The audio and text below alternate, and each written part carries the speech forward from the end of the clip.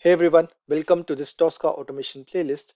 And we have been talking about a lot of different features which are available with Tosca API Scan.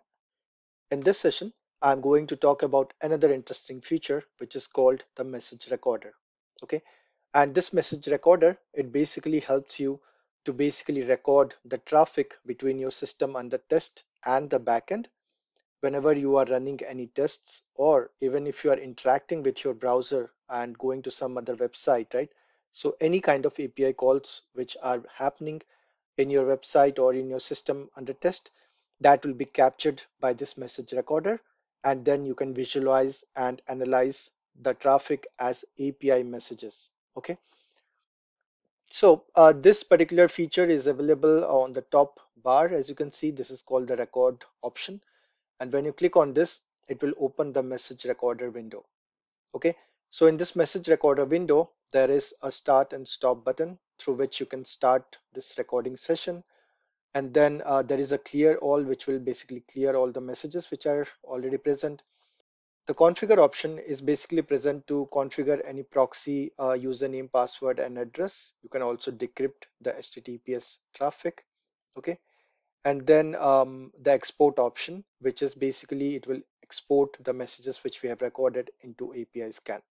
Okay, so let's see how this particular feature or tool works in Tosca, and how you can capture API messages as traffic during your execution or during your interaction with the browser. Okay, so now I'm going to start this particular recorder.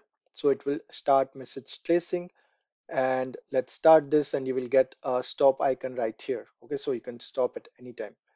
Right now, as you can see, there are no messages which are being recorded right now, but what we'll do is we'll go here to Tosca Commander, and now I will execute one of my test cases, which is for the vehicle insurance page, which is open here. Okay, so let's go here, and I'm going to run in Scratchbook. So any kind of interactions with any application, okay, if any API messages are being transmitted, it will basically record that, or basically capture that and display it here. Okay, let the execution complete,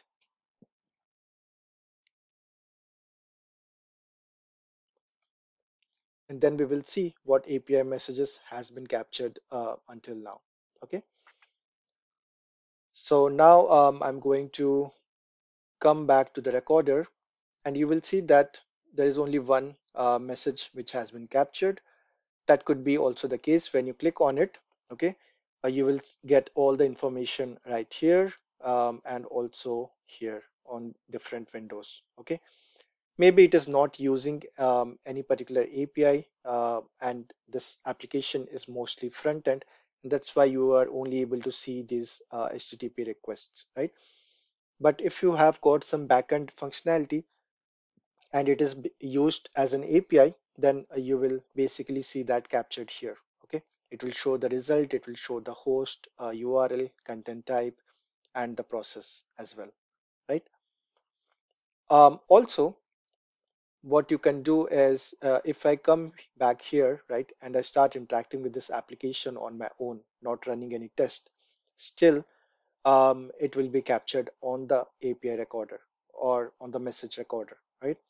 So if I click on this view code, it is basically a backend process, okay, because it will be calculating, or it will be capturing some data, and it will generate this document. Okay, now if I go back here, you will see that there is another message now which has been captured. Content type is application PDF. Okay, and the result was also 200.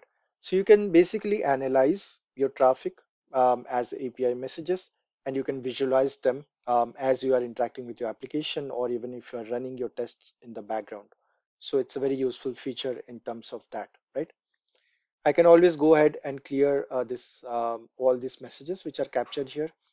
Now let's stop this recorder. Okay, and now we have stopped the recorder, and now we can export these messages into our API scan.